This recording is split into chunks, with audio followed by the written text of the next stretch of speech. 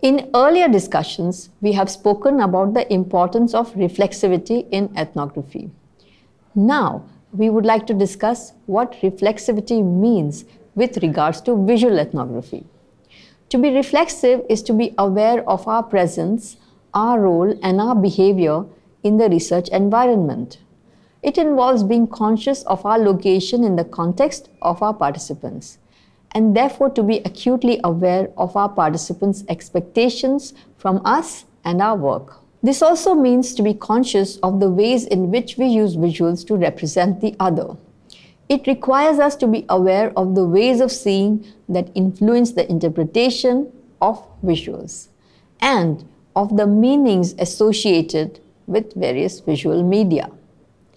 We have to consider how our participants and viewers will interpret the visuals and how it may impact them. So how do we bring reflexivity to our ethnographic records and representations? The first step is to understand the meanings that our images convey. What we frame and how, what we include and leave out of the frame, how close or distant are we from the participant or their objects. These decisions define the meaning and the message of our images. The framing of an image conveys a lot more than we realize. It conveys our presence, that is, the presence of the image maker, and the ideas and assumptions which influence our ways of seeing. Importantly, it conveys our relationship with the subject of the image. Let us understand this further. Here is a short clip from the film Awareness by the McDougals. This film is also set in the Rishi Valley School. Awesome!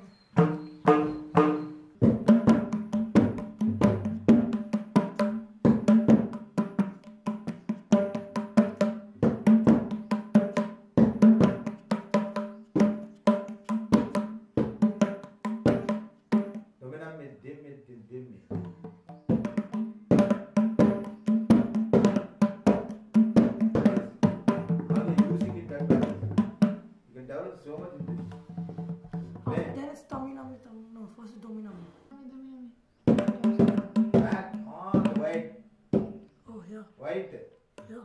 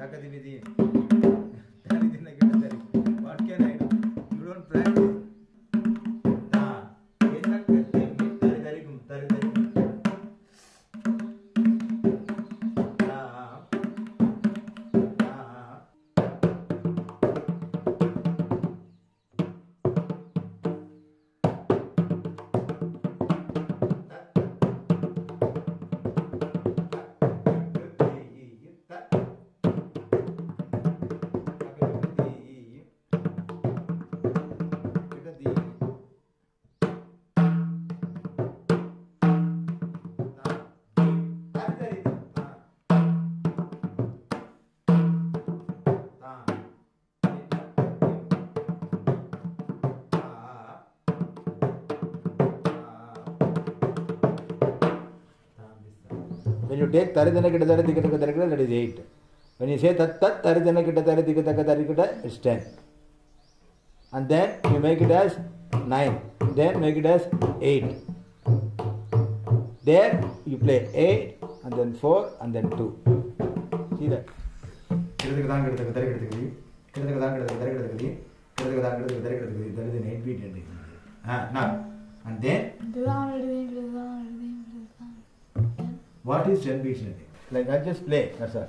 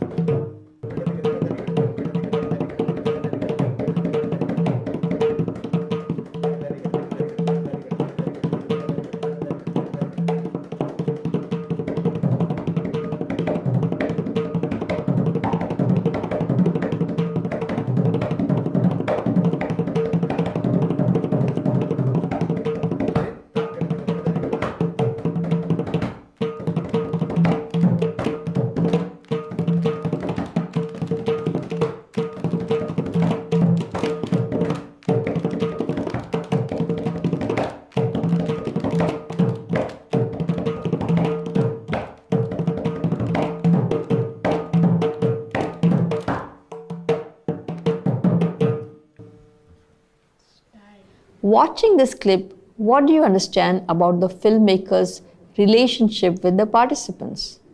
And what are the clues that reveal this relationship? I would like you to note down your answers.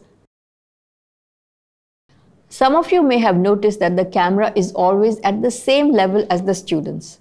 When the student is seated on the floor and the teacher on the stool before him, the camera is at a low angle, looking up at the teacher, reflecting the student's point of view.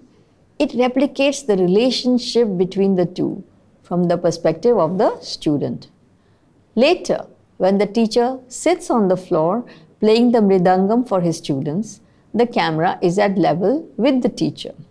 Once again, the camera sees from the student's perspective, which is now at eye level.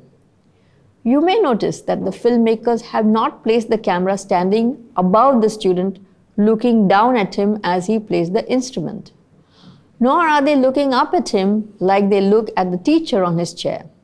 In this manner, the framing of the scene reveals the perspective the filmmakers are representing.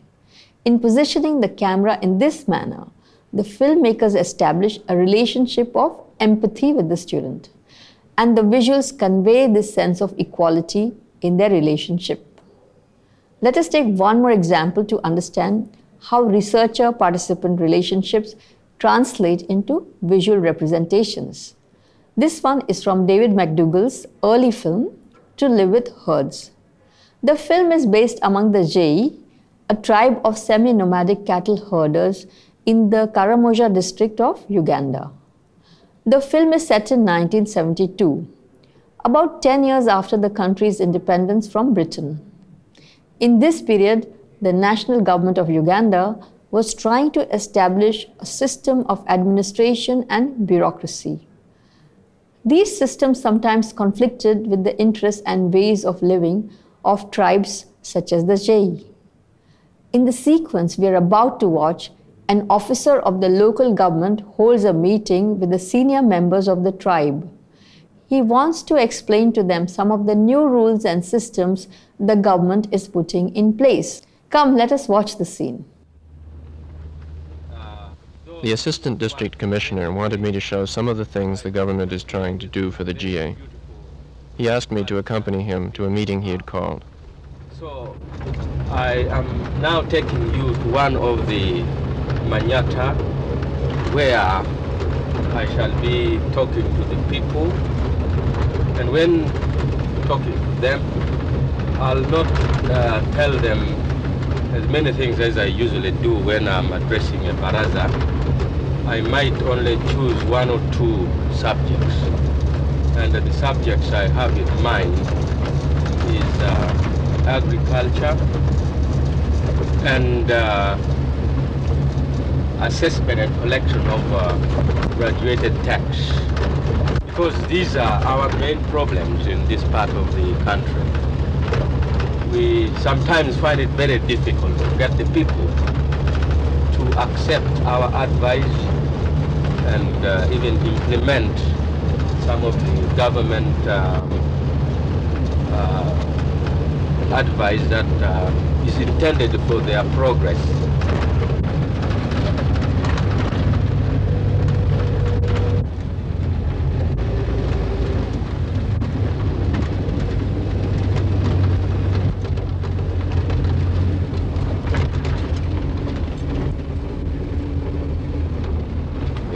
Yeah.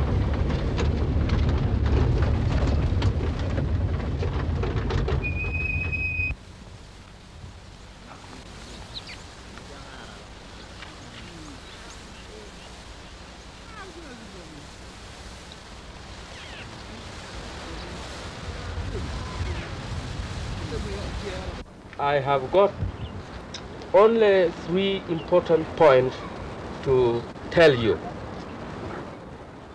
Nake grong na bunturinge di anakwara na anyun hede alo nakiboy ngangne ditkona naray yakaringe di ngrotini nguni ngule chamta limokini hed. I know, and everybody else knows, that our land is always facing famine.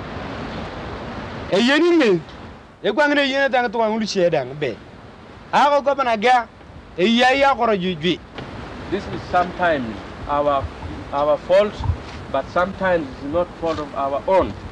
Achepak aray naga ako the chet kuri achepak mera ako the chet. And as far as our faults are concerned, we should do something about it so that we correct it. Another chinwalk, itamagna iwan, etiyata ikotere pae buning nara the chitok. The government plan for you for next year will be as follows. Hata metai tingna agamente akarungolo ngolo mo ye buni. E buni tikona. Every taxpayer must be able to have 1 acre of sorghum planted. Wala ketanda dang etamangna tu yakar amanangna polon ina ngumma. We have moved away to the grazing area without preparing the soil, the ground, the earth, the ground ready for next year's sowing. As soon as we find that we are not having enough grass here and enough water here, we can get permission and we can get your cattle treated before they move into Acholi land. Habena bana. Una auto ala to. Ama ana maire. Na ko long ko ni la to yeda. We know about the cattle moving to the Acholi boundary. It is because they're driven by weather condition. When grass gets finished from here, they have to move there.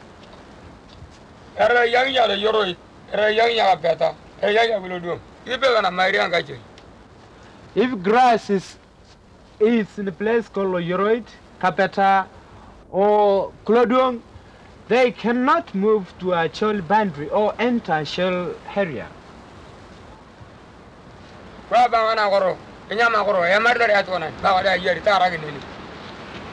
It is hunger that is making them very silly, because if you are very angry, you do not know what you are doing, you can go to somebody's home, and if he is very bad, he can kill you there. That is why the cattle can be captured going over the boundary. That is the way Wahal is captured, or our cattle are captured beyond the boundary.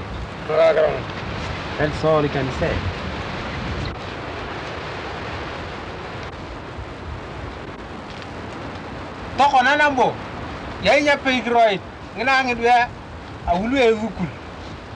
And again, there is a problem about the children going to school.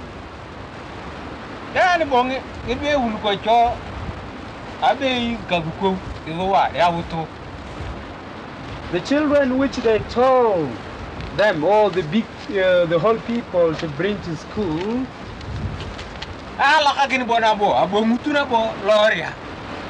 are being left and they are returning home. I am advising you to be very, very careful of what you are doing, because we are already aware of what you do.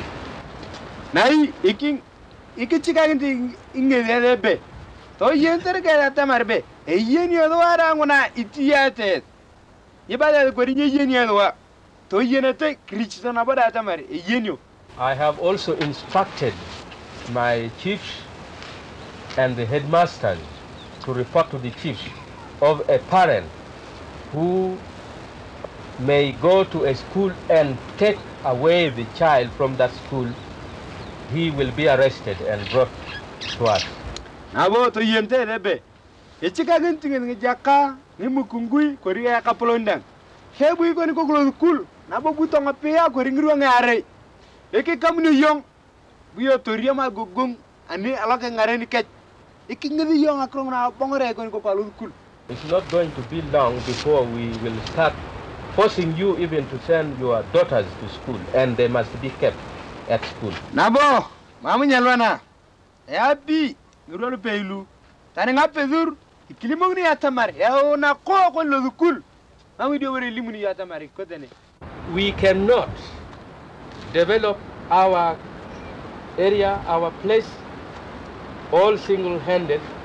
The women and we, the men, we must all join in to help bring about the progress that we are wanting. I join ginting at crowding Nelly Moginting, Kuapiti, and Arai, Yeperore one, Aki Keon, Agok boys, Korea Agoquap, Tima Yakadinga Ber, Topupet and Akro, and Kilioka, Pay Ikotere, a Modia Ginterea, a Pitongo Tiare, Aki Keon Agoquap. Thank you very much for managing to come at such very, very short notice that I had sent you this morning. Bang in the Rabo, Alakarang in the way, Eda Panarenege, Nari.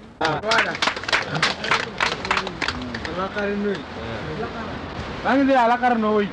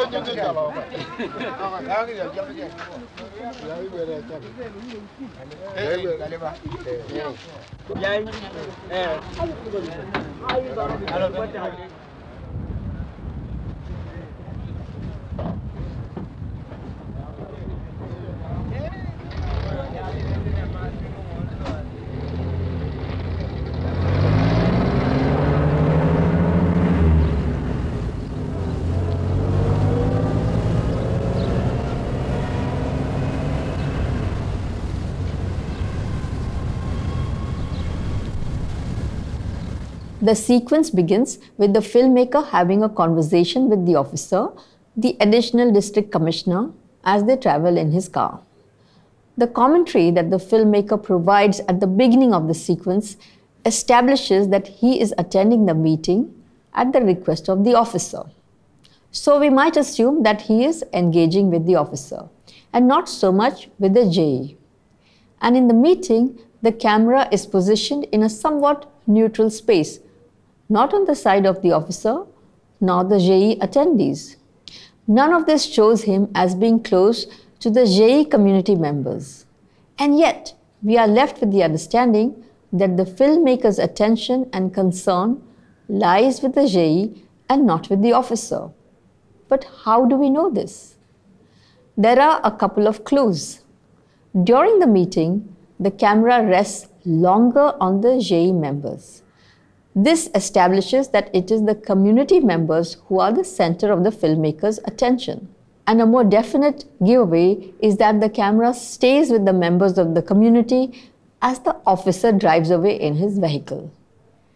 These decisions of what to film and from what position visually express the filmmaker's relationship with his participants. Let us watch the scene from Awareness once again. This time, I would like you to pay attention to the frames that show the students playing the mridangam. Awesome.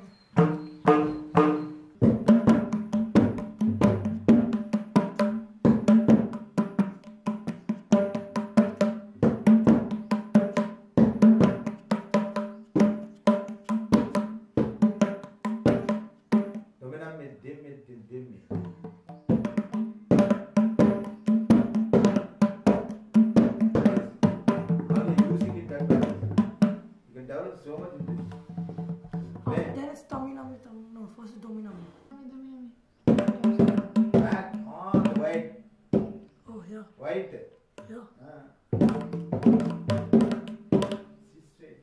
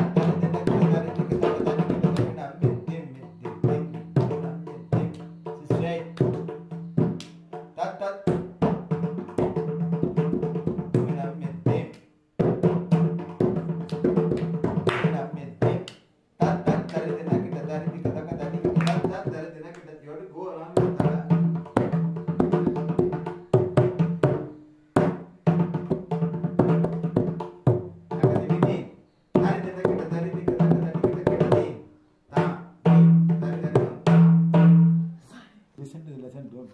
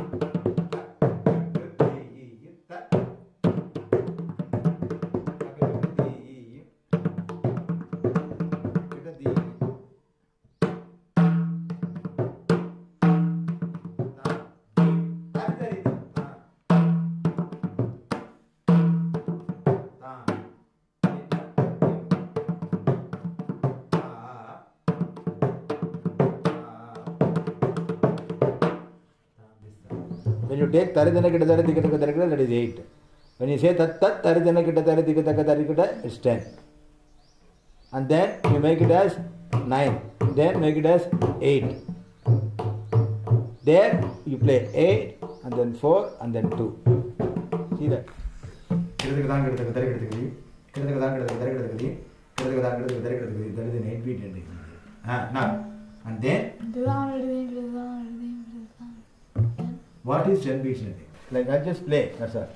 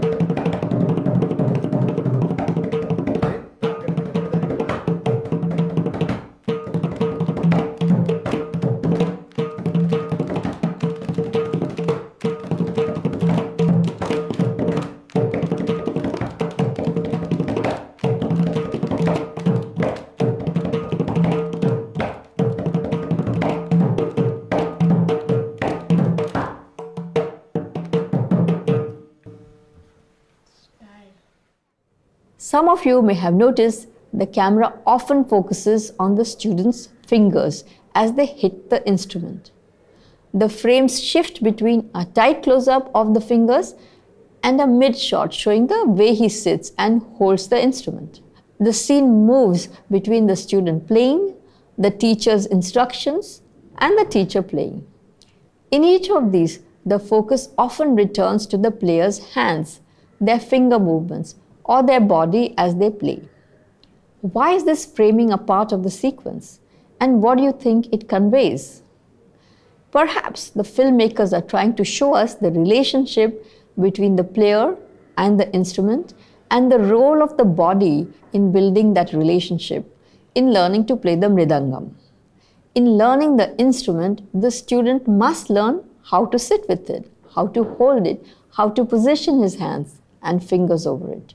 These very physical aspects of learning are expressed through the close framing of the fingers and hands, the attention to the player's body and posture, and so on. This is another important aspect of how we read images, the proximity and distance of the image makers from the subject of the image. How far or how close we position ourselves, what we focus on, and what gets left out of our frames. This depicts our interests and what we want to represent. Do we contextualize a phenomena, or do we focus so closely on one aspect of it that we leave out its environment? For example, if we are recording the making of an object, such as a craft piece, we might focus closely on the hands of the maker and forget to include the body of the craftsperson and their surrounding environment. Thus, we focus on the craft and not on its maker and the context of its making. This reveals a gap in our study. After all, being contextual and paying attention to human experience is one of the fundamental principles of ethnographic practice. Let us take another example where the particular human experience is situated in its context. We return to another excerpt from Anjali Montero and K.P. Jayashankar's film So Heda, So Hoda.